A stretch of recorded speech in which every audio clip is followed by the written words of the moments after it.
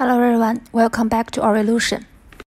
In the last video, we learned the basic concepts of parallel computing and then go through a few basic examples. We showed the speed difference of matrix multiplication between CPU and GPU. Today, we'll use the MVP calculation as the example to learn how to use WebGPU compute pipeline. And today, our demos run on a new laptop.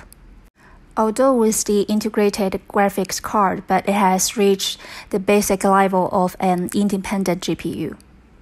Let's run this test again. We can see the performance of CPU and GPU all have good improvements.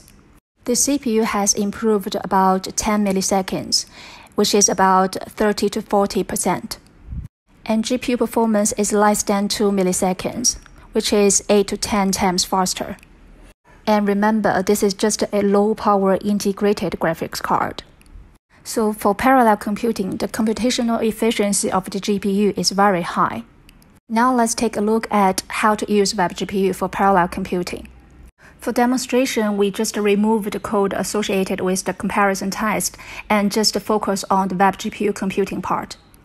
First of all, we need to initiate WebGPU. And because we just do the general calculation, no need for the render graphics. So we just need to get this device here, but no need to configure the canvas format, canvas size, or other information. Secondly, as the same as the rendering process, we need to tell the GPU what program to run and the resources required. So here we need to create a pipeline only for the computing pipeline. And we have a dedicated API here, device create compute pipeline. It's similar as the device create rendering pipeline. There are synchronized and asynchronous versions. But compared to the render pipeline, the configuration of compute pipeline is much simpler. Basically, we just need one parameter to tell it which shader to run, and an entry function. If there is no special resource layout, then we can use the default layout auto. And as you can see, we don't have to set up the complicated vertex buffer, configuration informations for graphics, depth, templates, and colors. It is very simple to understand. With the pipeline program settled, and we also need some data. And in WebGPU, there are two ways to pass the data, through vertex buffer and bind group. But as for the compute pipeline, there is no vertex buffer. So there is no way to pass data information through vertex buffer anymore. And instead, we can only pass data through bind group. The commonly used ones are uniform buffer and storage buffer. The maximum uniform buffer can only be 64 kilobytes, and it is read-only in shader. And storage buffer can be very large. It is readable and writable in shader. In the previous rendering pipeline, we haven't used storage buffer. We usually update the buffer through JavaScript. But for the compute pipeline, the writable operation of a storage buffer will be very important. Because in render pipeline, the whole drawing process is handled by the underlying API. And we don't need to worry about the internal data transfer. The final output will be the pixel color. But in compute shader, we need to process the data ourselves, including input and output. We can't rely on local temporary data, but we need to use a global memory retention. So writing buffer data directly into the shader is very important. So the storage buffer is essential for the compute pipeline, not just because it's big enough. We can also save the results and return it to JavaScript and share it with other pipelines. And it makes it easier for us to arrange the whole process. In this demo, what we need to do is put a large model view matrix and multiply it by a projection matrix to compute MVP matrix for each object. So how do we deal with the results from the compute pipeline? And in compute shader, we need to manage our own data. So we also have to create an equivalent size MVP buffer to save the result. Other than that, we can certainly pass on some basic parameter information to the compute shader, so it will be more convenient for us in the shader to make some computational logic in judgments. As we just said, in compute pipeline, data can only be passed through bind group. So we need to call create bind group to bind our designed data. at the position of group 0 on compute pipeline. The order can be customized according to the order in the shader. After creating the pipeline, let's see how to execute the compute pipeline. Firstly, we need to create a command encoder. To store, the following steps need to be done. And we also need to create the corresponding computing channel to perform the specific computational tasks. And of course, this is an asynchronous recording operation. The GPU is not really working. After the entire command encoder is submitted, GPU performs specific tasks in sequence. Start a computational channel is very simple. We could directly call the begin compute path and leave the parameter blank just to start a computational channel. And the calling method is basically the same as the render path. We need to set up the pipeline first to tell the GPU which program to run. And then we can pass the data information. But there is no set vertex buffer, so we can only pass the data through band group. We bind the just created band group at position 0, and then we can run that. But the API here is a little bit different. And we are familiar with the render path. And here we should call the draw method. But in Compute Path API, we use the dispatch workgroups. And here we are going to introduce an important point of knowledge while learning the compute pipeline. And this API should be viewed together with the parameter workgroup size. And let's look into details. And as we know, that the draw function in render pipeline is to set how many vertex shaders are running in parallel, and how many groups to run in total. And the nature of compute pipeline is also parallel computing. But in the compute pipeline, we just split these two parameters into two places. How many compute shaders run at the same time? We wrote this parameter in the shader, and JavaScript only controls how many groups to run in total. If compute pipeline also use dispatch group size group count method, people will be more familiar. But why does GPU split them up? Actually, this is not required by WebGPU, but the limitation of the underlying graphics API. To optimize the performance of compute shader, the underlying API should know exactly how many parallel threads to run while the compilation. So we can now set this program in JavaScript. And now let's look into the second point. And now let's look into the second difference. In order to meet the flexibility of calculation, compute pipeline set the group size and group number into 3-dimension XYZ. That is to say, we just start SX, XY as Z threads at the same time and start NX, NY, and Z groups. So we have to run the compute shader that multiplies times. And you might be confusing about the 3-dimensional settings.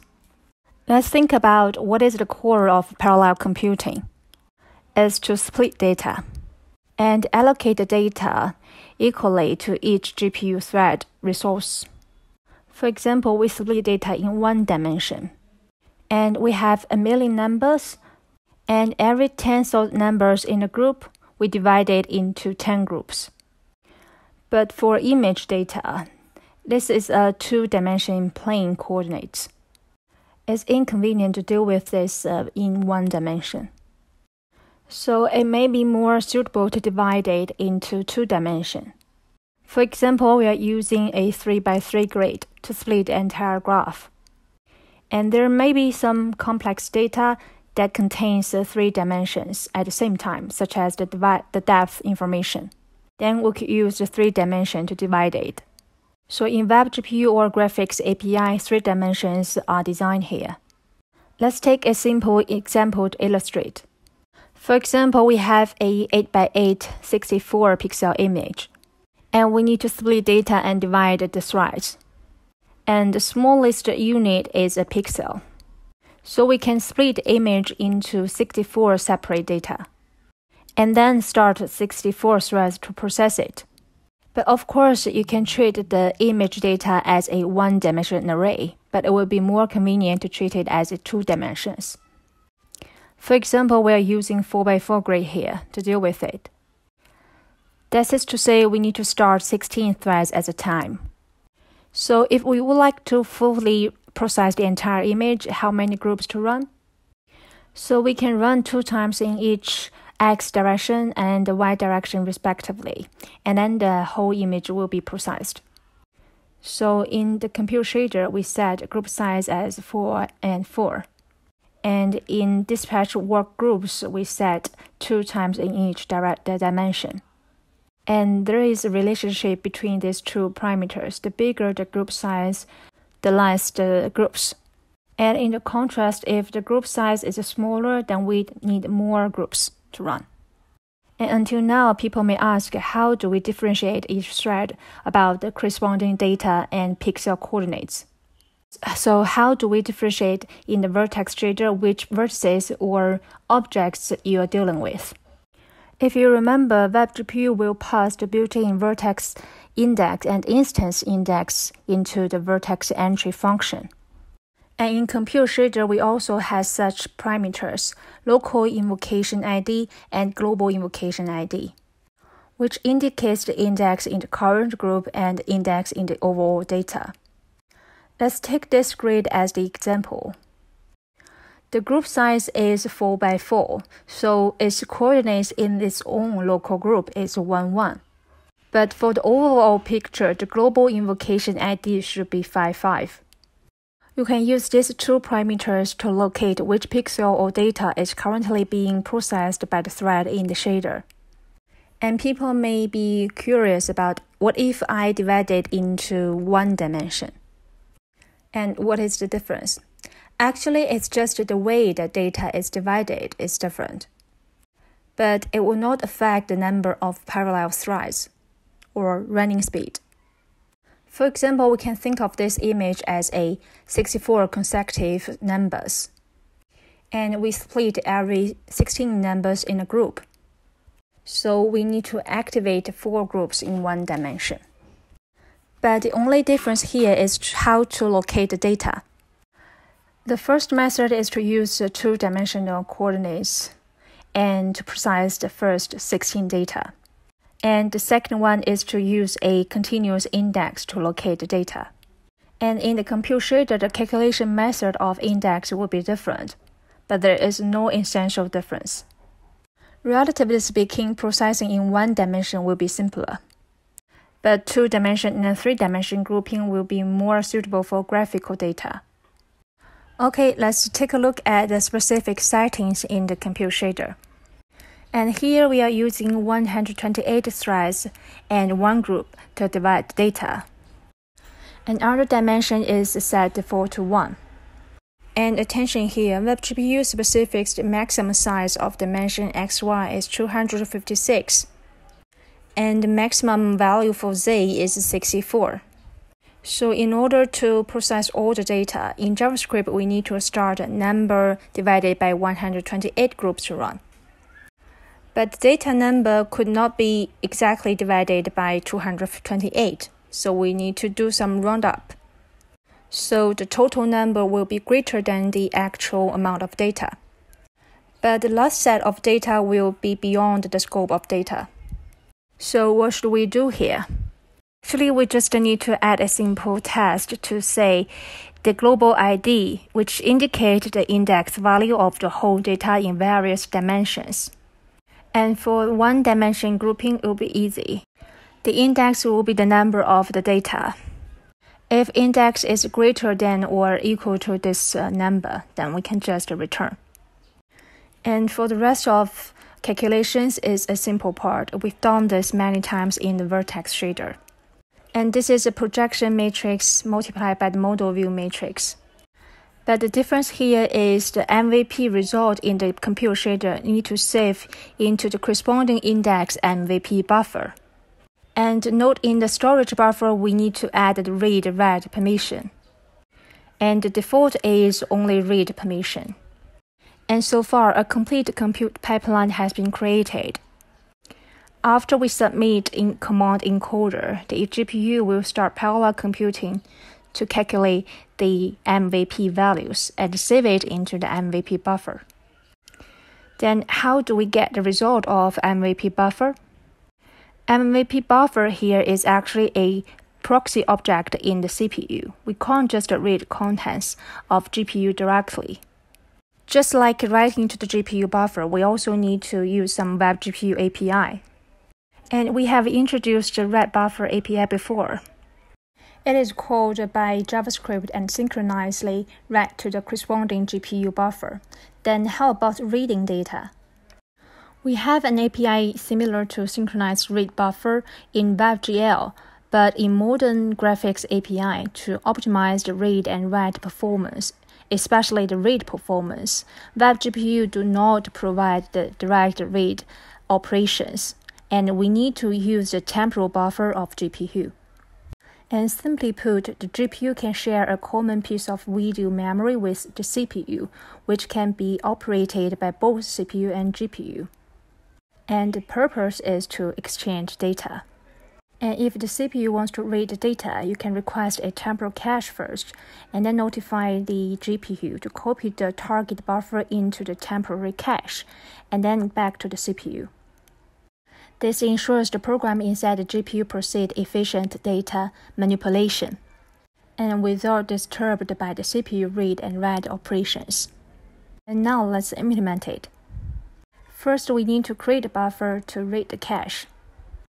It is just a GPU buffer, but with the usage map read, and also a copy destination type. As we said, we need to copy the GPU buffer first, and then can be read by the CPU. To read the entire contents of MVP buffer at once, it should at least the same size as MVP buffer. And of course, we can set the size according to our needs. Let's say if we just want to read a matrix at once, and we need to apply a mat 4x4 size, that is 64 bytes. So how to do that? Firstly, we need to tell the GPU, copy the target buffer. This is also the basic work order. So we need to use the command encoder to add an instruction to the GPU queue. We want to wait until the calculation is complete and then make another copy. So we have to wait for the compute pass end to operate later. We can also create a new command encoder to pass this command, or use the previous command encoder. And the command is copy buffer to buffer, which has 4 parameters.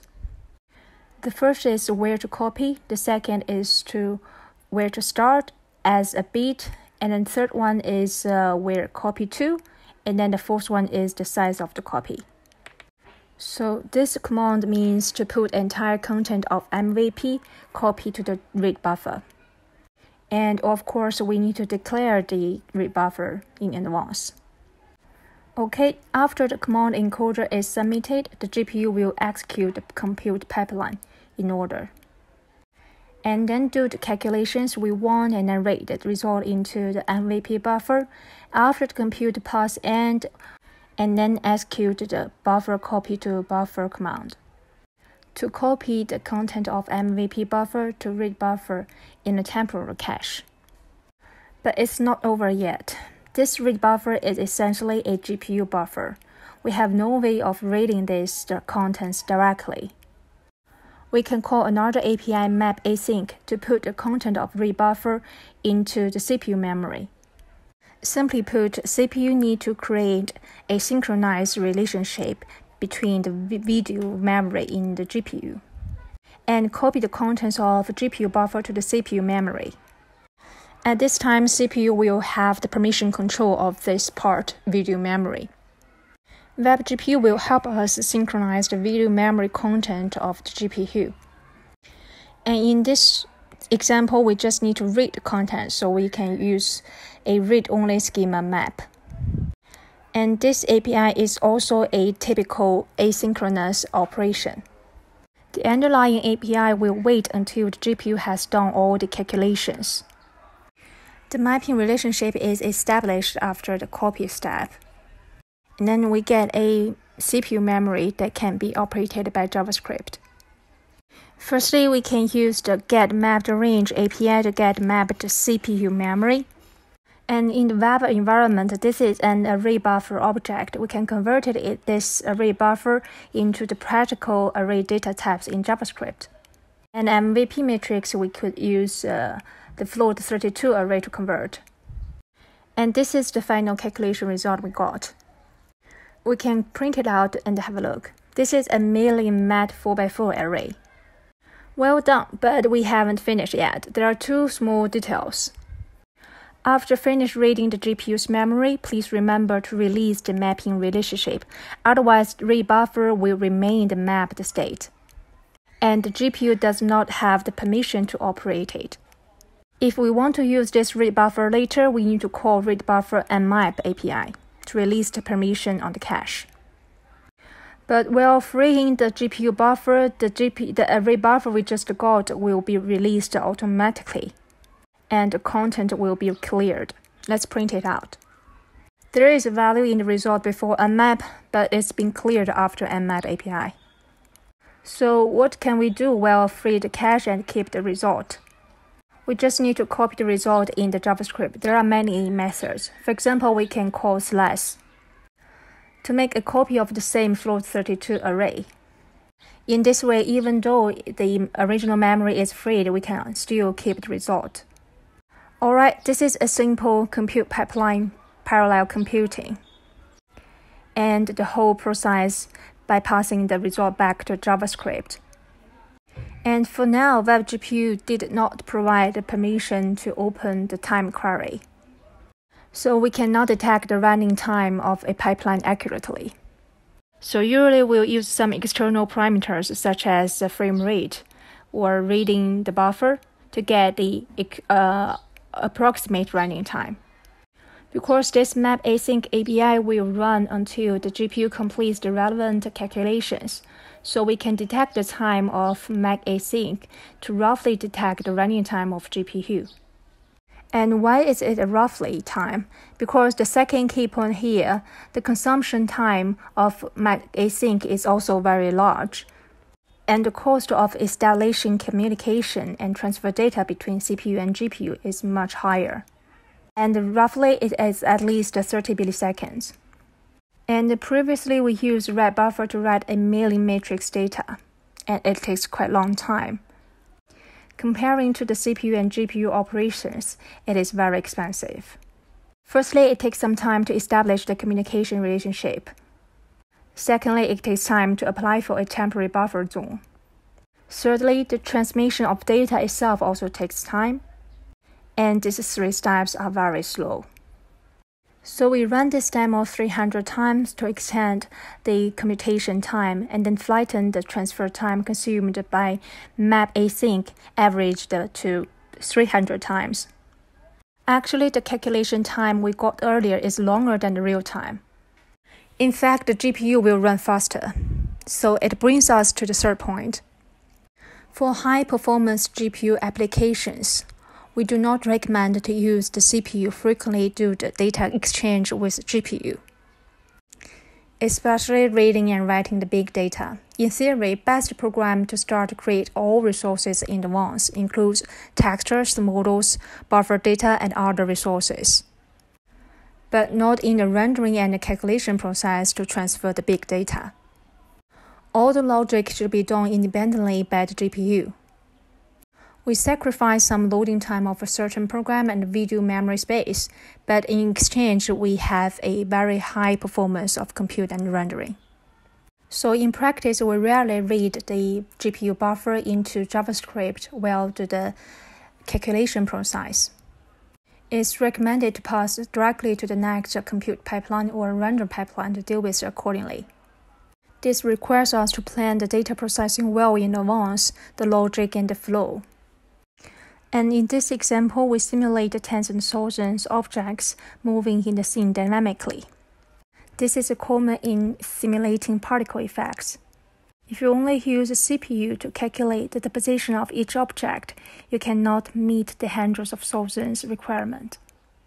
So in practice, we can first use compute pipeline to calculate the moving position of the particles. And of course, this requires the processing logic is in line with the requirements of parallel algorithms. And we do not recommend to pass the result back to JavaScript for secondary processing because the communication between CPU and GPU is very slow. We should plan the procedure in advance. The computations can be performed in the compute pipeline, then we put them all into the compute pipeline. And data shared by various pipelines through the bind group. In this example, we first execute the compute pipeline and calculate the position of each particle, and then deal with the MVP matrix. And then we directly run the render pipeline to draw each object. The data will not pass through JavaScript in the middle.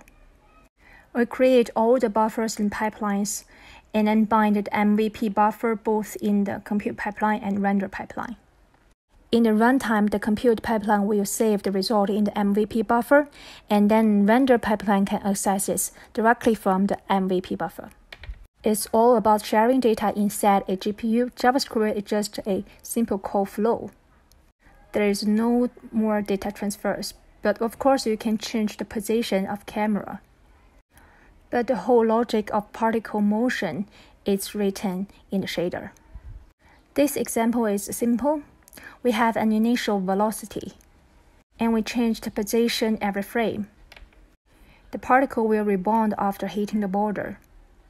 The key part here is not pass the position back to the JavaScript. Instead, we modify the model view and MVP matrix directly, because this MVP buffer is also bind to render pipeline. So in the vertex shader of this render pipeline, we can calculate the vertex coordinates directly. Alright, this is a typical compute pipeline.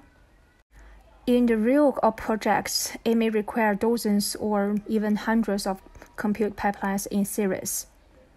For example, to simulate some complex physical process. But we also use the storage buffer to share data between the pipelines. CPU is only responsible for the control of the process, or mouse or the keyboard interaction. Alright, that is all for today's tutorial. Please feel free to download the GitHub repo and then run the examples. This is also the last video in our WebGPU Fundamental tutorial series. Thank you for your attention and company over the past few months. Our Revolution WebGPU engine is about to be published. We'll introduce how to use our engine. Welcome to subscribe our channel, and I'll see you next time.